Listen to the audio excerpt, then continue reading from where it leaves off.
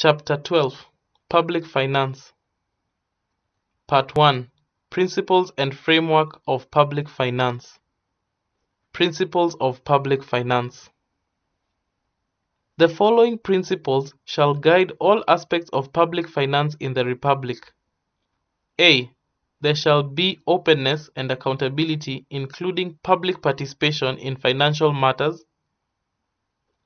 B. The public finance system shall promote an equitable society, and in particular, 1. The burden of taxation shall be shared fairly. 2. Revenue raised nationally shall be shared equitably among national and county governments. And C. Expenditure shall promote the equitable development of the country, including by making special provision for marginalized groups and areas. C. The burden and benefits of the use of resources and the public borrowing shall be shared equitably between present and future generations. D. Public money shall be used in a prudent and responsible way. E. Financial management shall be responsible and fiscal reporting shall be clear. Equitable sharing of national revenue. Revenue raised nationally shall be shared equitably among the national and county governments. County governments may be given additional allocations from the national government's share of the revenue, either conditionally or unconditionally. Equitable share and other financial laws. The following criteria shall be taken into account in determining the equitable shares provided for under Article 202 and in all national legislation concerning county government enacted in terms of this chapter. A. The national interest. B. Any provision that must be made in respect of the public debt and other national obligations.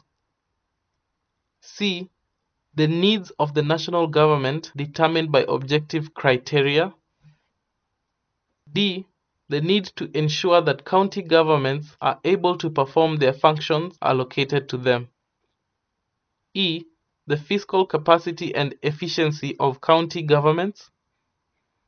F. Developmental and other needs of counties. G.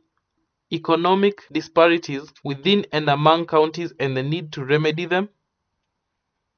H. The need for affirmative action in respect of disadvantaged areas and groups. I.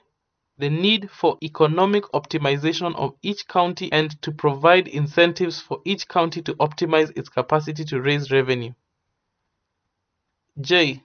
The desirability of stable and predictable allocations of revenue. And K. The need for flexibility in responding to emergencies and other temporary needs based on similar objective criteria. For every financial year, the equitable share of the revenue raised nationally that is allocated to the county governments shall not be less than 15% of all revenue collected by the national government. The amount referred to in Clause 2 shall be calculated on the basis of the most recent audited accounts of revenue received as approved by the National Assembly. Equalization Fund.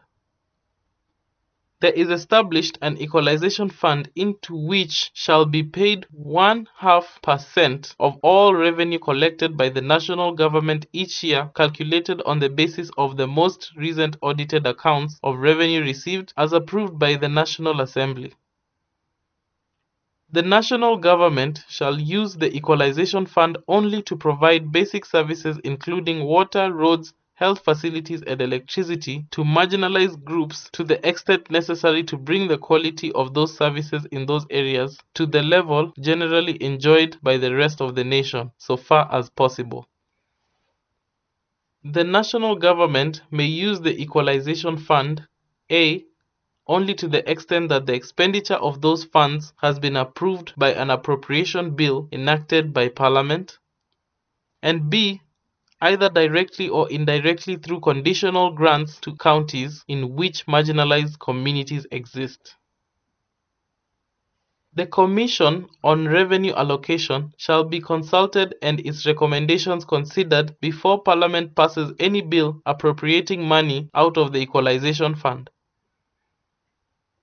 Any unexpended money in the Equalization Fund at the end of a particular financial year shall remain in that fund for use in accordance with Clause 2 and 3 during any subsequent financial year.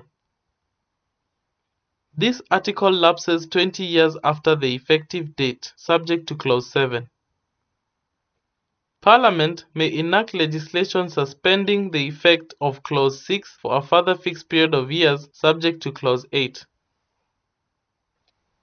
Legislation under Clause 7 shall be supported by more than half of the members of the National Assembly and more than half of the county delegation in the Senate. Money may not be withdrawn from the Equalization Fund unless the Controller of Budget has approved of the withdrawal. Consultation on financial legislation affecting counties.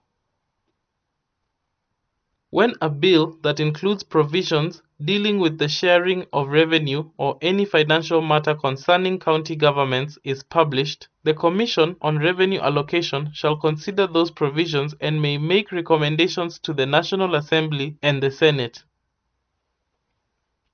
Any recommendations made by the Commission shall be tabled in Parliament, and each House shall consider the recommendations before voting on the bill. Part 2. Other public funds. Consolidated funds and other public funds. There shall be established the consolidated fund, into which shall be paid all money raised or received by or on behalf of the national government, except money that A. is reasonably excluded from the fund by an Act of Parliament and payable into another public fund established for a specific purpose, or B.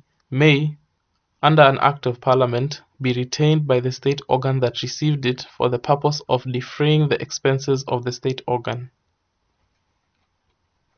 Money may be withdrawn from the consolidated fund only A. in accordance with an appropriation by an Act of Parliament, B.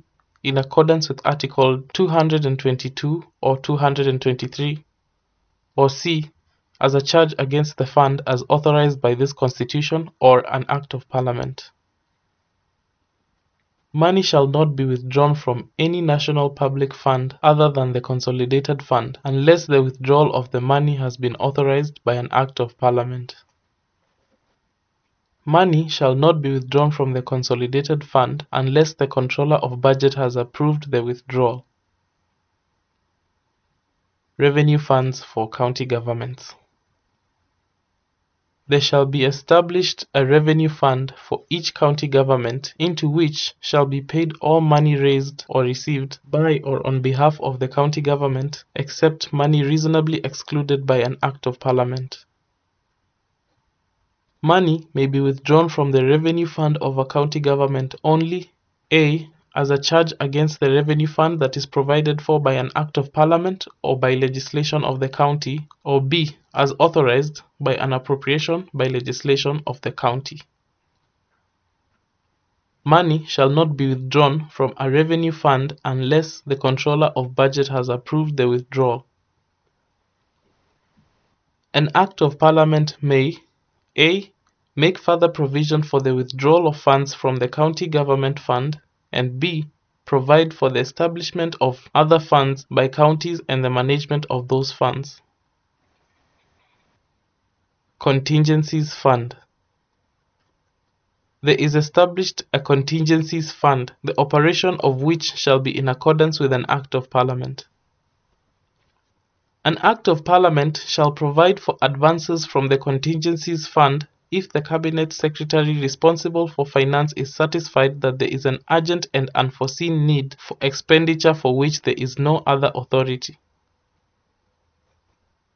Part 3. Revenue raising powers and the public debt. Power to impose taxes and charges. Only the national government may impose A. income tax, B. value-added tax, C. custom duties and other duties on import and export goods, and D. Excise tax. An Act of Parliament may authorize the national government to impose any other tax or duty except a tax specified in Clause 3A or B. A county may impose A. Property rates, B. Entertainment taxes, and C. Any other tax that it is authorized to impose by an Act of Parliament.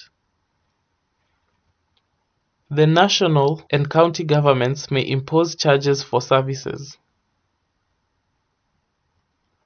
The taxation and other revenue-raising powers of a county shall not be exercised in a way that prejudices national economic policies, economic activities across county boundaries, or the national mobility of goods, services, capital, or labor. Imposition of tax. No tax or licensing fee may be imposed, waived, or varied except as provided by legislation. If legislation permits the waiver of any tax or licensing fee, A. A public record of each waiver shall be maintained together with the reason for the waiver, and B. Each waiver and the reason for it shall be reported to the Auditor General. No law may exclude or authorize the exclusion of a state officer from payment of tax by reason of A. The office held by that state officer, or B.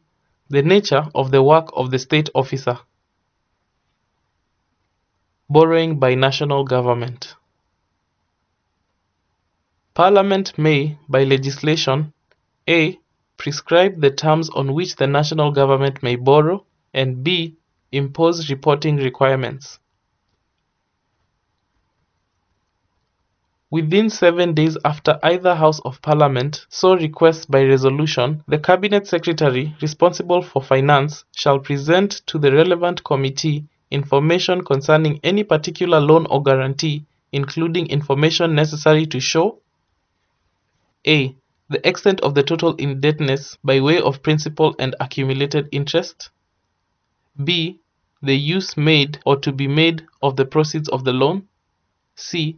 The provision made for servicing or repayment of the loan, and D. The progress made in the repayment of the loan. Borrowing by counties. A county government may borrow only A. If the national government guarantees the loan, and B. With the approval of the county government's assembly. Loan guarantees by national government.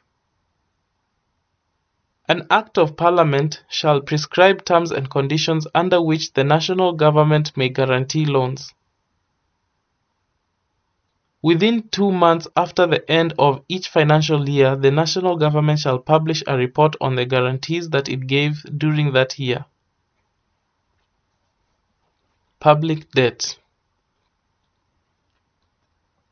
The public debt is a charge on the consolidated fund, but an Act of Parliament may provide for charging all or part of the public debt to other public funds.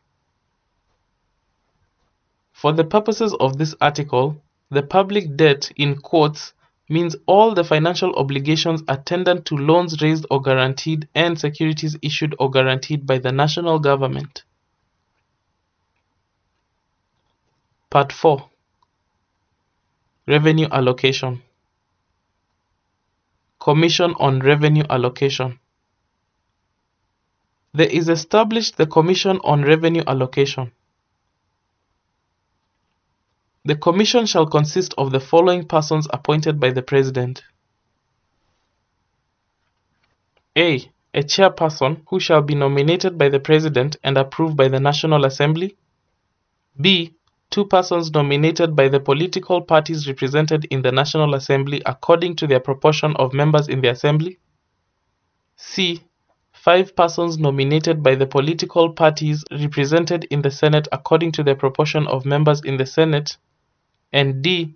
The principal secretary in the ministry responsible for finance. The person nominated under Clause 2 shall not be members of Parliament. To be qualified to be a member of the Commission under Clause 2A, B or C, a person shall have extensive professional experience in financial and economic matters. Functions of the Commission on Revenue Allocation. The principal function of the Commission on Revenue Allocation is to make recommendations concerning the basis for the equitable sharing of revenue raised by the national government. A. Between the national and county governments, and B. Among the county governments. The Commission shall also make recommendations on other matters concerning the financing of and the financial management by county governments as required by this Constitution and national legislation. In formulating recommendations, the Commission shall seek A. To promote and give effect to the criteria set out in Article 203, Clause 1. B. When appropriate, to define and enhance the revenue sources of the national and county governments. And C. To encourage fiscal responsibility. The Commission shall determine, publish and regularly review a policy in which it sets out the criteria by which to identify the marginalized areas for purposes of Article 204, Clause 2. The Commission shall submit its recommendations to the Senate, the National Assembly, the National Executive, county assemblies, and county executives. Division of Revenue. Once every 5 years, the Senate shall, by resolution, determine the basis for allocating among the counties the share of the national revenue that it is annually allocated to the county level of government. In determining the basis of revenue sharing under Clause 1, the Senate shall A. Take the criteria to Article 203, Clause 1 into account. B. Request and consider recommendations from the Commission on Revenue Allocation. C. Consult the county governors, the cabinet secretary responsible for finance, and any organization of county governments. And D. Invite the public, including professional bodies, to make submissions to it on the matter. Within 10 days after the Senate adopts a resolution under Clause 1, the Speaker of the Senate shall refer the resolution to the Speaker of the National Assembly. Within 60 days after the Senate's resolution is referred under Clause 3, the National Assembly may consider the resolution and vote to approve it with or without amendments or to reject it. If the National Assembly A. does not vote on the resolution within 60 days, the resolution shall be regarded as having been approved by the National Assembly without amendment. Or B. votes on the resolution shall have been 1. Amended only if at least 2/3 of the members of the Assembly vote in support of an amendment. 2. Rejected only if at least 2/3 of the members of the Assembly vote against it, irrespective whether it has first been amended by the Assembly, or 3. Approved in any other case. If the National Assembly approves an amended version of the resolution or rejects the resolution, the Senate, at its option, may either A. Adopt a new resolution under Clause 1, in which case the provisions of this clause and Clause 4 and 5 apply afresh, or B. Request that the matter be referred to a joint committee of the two houses of Parliament for mediation under Article 113, applied with the necessary modifications. A resolution under this article that is approved under Clause 5 shall be binding until a subsequent resolution has been approved. Despite Clause 1, the Senate may, by resolution supported by at least 2/3 of its members, amend a resolution at any other time after it has been approved. Clauses 2 to 8, with the necessary modifications, apply to a resolution under Clause 8. Annual division and allocation of revenue bills. At least 2 months before the end of each financial year, there shall be introduced to Parliament A. a division of revenue bill which shall divide revenue raised by the national government among the national and county levels of government in accordance with this constitution, and B, a county allocation of revenue bill which shall divide among the counties the revenue allocated to the county level of government on the basis determined in accordance with the resolution in force under Article 217. Each bill required by Clause 1 shall be accompanied by a memorandum setting out A. An explanation of revenue allocation as proposed by the bill, B. An evaluation of the bill in relation to the criteria set out in Article 203 Clause 1, and C. A summary of any significant deviation from the Commission on Revenue Allocation's recommendations with an explanation for each such deviation. Transfer of equitable share. A county's share of revenue raised by the national government shall be transferred to the county without undue delay and without deduction, except when the transfer has been stopped under Article 225. Part 5. Budgets and spending. Form, content and timing of budgets. Budgets of the national and county governments shall contain A. Estimates of revenue expenditure, differentiating between recurrent and development expenditure. B. Proposals for financing any anticipated deficit for the period to which they apply. And C. Proposals regarding borrowing and other forms of public liability that will increase public debt during the following year. National legislation shall prescribe A. The structure of the development plans and budgets of the counties. B. When the plans and budgets of the counties shall be tabled in the county assemblies. And C. The form and manner of consultation between the national government and county governments in the process of preparing plans and budgets.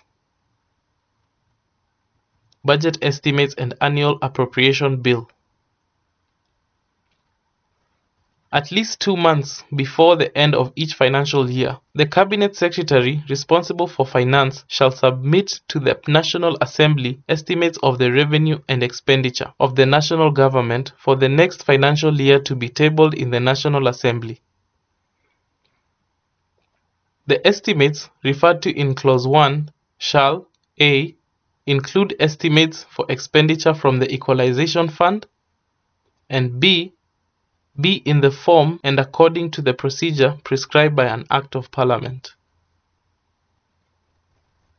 The National Assembly shall consider the estimates submitted under Clause 1 together with the estimates submitted by the Parliamentary Service Commission and the Chief Registrar of the Judiciary under Articles 127 and 173 respectively. Before the National Assembly considers the estimates of revenue and expenditure, a committee of the Assembly shall discuss and review estimates and make recommendations to the Assembly. In discussing and reviewing the estimates, the committee shall seek representations from the public and the recommendations shall be taken into account when the committee makes its recommendations to the National Assembly. When the estimates of national government expenditure and the estimates of expenditure for the judiciary and parliament have been approved by the National Assembly, they shall be included in an appropriation bill which may be introduced into the National Assembly to authorize the withdrawal from the consolidated fund of the money needed for the expenditure and for the appropriation of that money for the purposes mentioned in the bill. The appropriation bill mentioned in Clause 6 shall not include expenditures that are charged on the consolidated fund by this Constitution or an Act of Parliament. Expenditure before annual budget is passed. If the Appropriation Act for a financial year has not been assented to or is not likely to be assented to by the beginning of that financial year, the National Assembly may authorize the withdrawal of money from the consolidated fund. Money withdrawn under Clause 1 shall A. B. For the purpose of meeting expenditure necessary to carry on the services of the national government during that year until such time as the Appropriation Act is assented to. B. Not exceed in total 1/2 of the amount included in the estimates of expenditure for that year that have been tabled in the National Assembly. And C. Be included under separate votes for the several services in respect of which they were withdrawn in the Appropriation Act. Supplementary appropriation. Subject to clauses 2 to 4, the national government may spend money that has not been appropriated if A. The amount appropriated for any purpose under the Appropriation Act is insufficient or a need has arisen for expenditure for a purpose for which no amount has been appropriated by that Act, or B. Money has been withdrawn from the contingencies fund. The approval of Parliament for any spending under this article shall be sought within 2 months after the first withdrawal of the money, subject to clause 3. If Parliament is not sitting during the time contemplated in clause 2, or is sitting but adjourns before the approval has been sought, the approval shall be sought within 2 weeks after it next sits.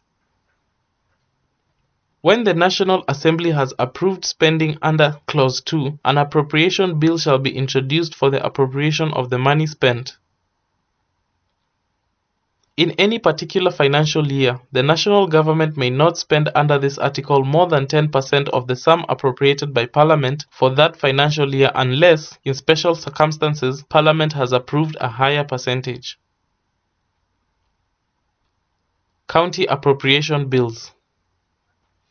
On the basis of the Division of Revenue Bill passed by Parliament under Article 218, each county government shall prepare and adopt its own annual budget and appropriation bill in the form and according to the procedure prescribed in an Act of Parliament. Part 6. Control of Public Money. Financial Control.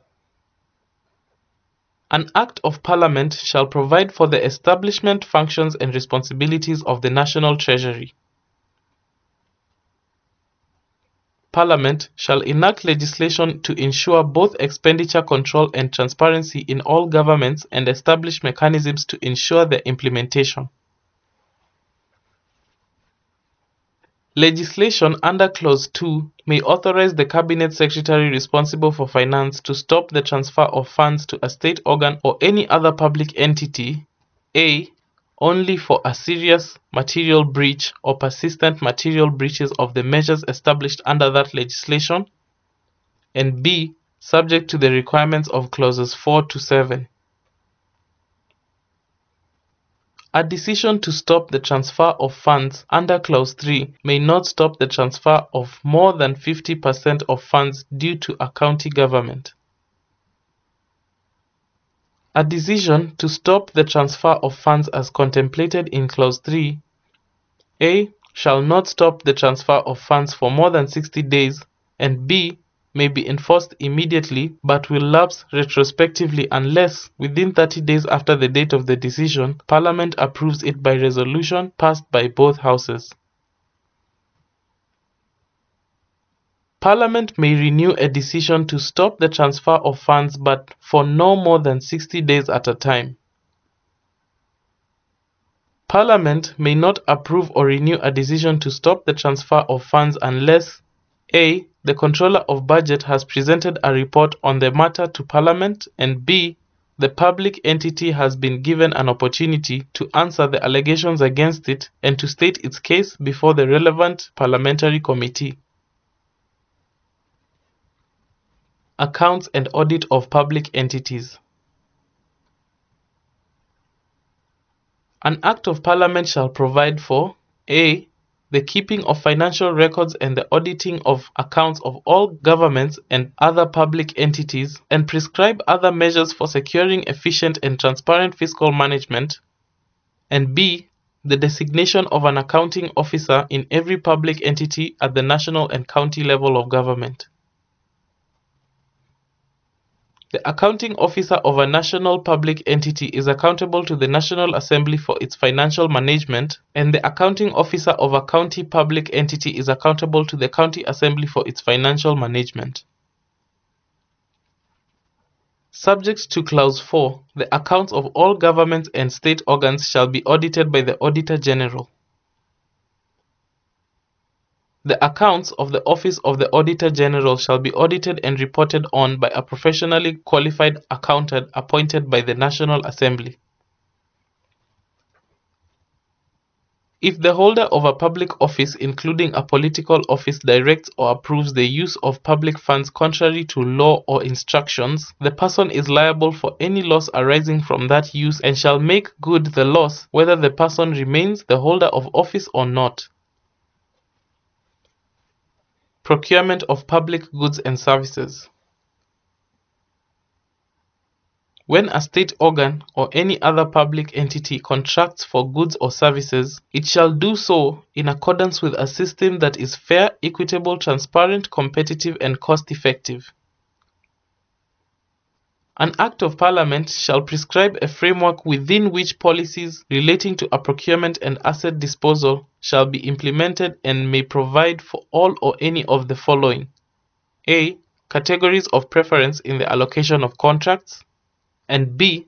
The protection or advancements of persons, categories of persons or groups previously disadvantaged by unfair competition or discrimination. C. Sanctions against contractors that have not performed according to professionally regulated procedures, contractual agreements, or legislation. And D. Sanctions against persons who have defaulted on their tax obligations or have been guilty of corrupt practices or serious violations of fair employment laws and practices. Part 6. Financial Officers and Institutions. Controller of Budget. There shall be a controller of budget who shall be nominated by the President and, with the approval of the National Assembly, appointed by the President. To be qualified to be the controller, a person shall have extensive knowledge on public finance or at least 10 years' experience in auditing public finance management. The controller shall, subject to Article 251, hold office for a term of 8 years and shall not be eligible for reappointment. A controller of budget shall oversee the implementation of the budgets of the national and county governments by authorizing withdrawals from public funds under Article 204, 206, and 207.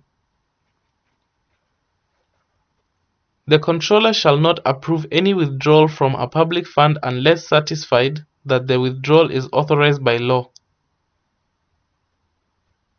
Every 4 months, the controller shall submit to each House of Parliament a report on the implementation of the budgets of the national and county governments. Auditor General. There shall be an Auditor General who shall be nominated by the President and, with the approval of the National Assembly, appointed by the President. To be qualified to be the Auditor General, a person shall have extensive knowledge of public finance or at least 10 years' experience in auditing or public finance management. The Auditor General holds office, subject to Article 251, for a term of 8 years and shall not be eligible for reappointment. Within 6 months after the end of each financial year, the Auditor General shall audit and report in respect of that financial year on: A. The accounts of the national and county governments. B. The account of all funds and authorities of the national and county governments. C. The account of all courts. D. The accounts of every commission and independent office established by this Constitution. D. The accounts of the National Assembly, the Senate, and county assemblies. F. The accounts of political parties funded from public funds. G. The public debt. And H. Accounts of any other entity that legislation requires the Auditor General to audit. The Auditor General may audit and report on the accounts of any entity that is funded from public funds. An audit report shall confirm whether or not public money has been applied lawfully and in an effective way. Audit reports shall be submitted to Parliament or the relevant county assembly. Within 3 months after receiving an audit report, Parliament or the county assembly shall debate and consider the report and take appropriate action. Salaries and Remuneration Commission. There is established the Salaries and Remuneration Commission. The Salaries and Remuneration Commission consists of the following persons appointed by the President. A chairperson. B. One person, each nominated by the following bodies from among persons who are not members or employees of those bodies. 1. The Parliamentary Service Commission. 2. The Public Service Commission. 3. The Judicial Service Commission. 4. The Teacher Service Commission. 5. The National Police Service Commission. 6. The Defense Council. And 7. The Senate on behalf of the county governments. C. One person, each nominated by 1. An umbrella body representing trade unions. 2. An umbrella body representing employers. And 3. A joint forum of professional bodies as provided by legislation. D. One person, each nominated by 1. The Cabinet Secretary responsible for finance. And 2. The Attorney General. And E. One person who has experience in the management of human resources and in the public finance, nominated by the Cabinet Secretary responsible for public service. The commissioners under Clause 1D and E shall have no vote. The powers and functions of the Salaries and Remuneration Commission shall be to A. Set and regularly review the remuneration and benefits of all state officers, and B. Advise the national and county governments on the remuneration and benefits of all other public officers. In performing its functions, the Commission shall take the following principles into account. A. The need to ensure that the total public compensation bill is fiscally sustainable. B. The need to ensure that the public services are able to attract and retain the skills required to execute their functions. C. The need to recognize productivity and performance. And D. Transparency and fairness. Central Bank of Kenya. There is established the Central Bank of Kenya. The Central Bank of Kenya shall be responsible for formulating monetary policy, promoting price stability, issuing currency, and performing other functions conferred on it by an Act of Parliament. The Central Bank of Kenya shall not be under the direction or control of any person or authority in the exercise of its powers or in the performance of its functions. Notes and coins issued by the Central Bank of Kenya may bear images that depict or symbolize Kenya or an aspect of Kenya, but shall not bear the portrait of any individual. An Act of Parliament shall provide for the composition, powers, functions, and operations of the Central Bank of Kenya. Chapter 12.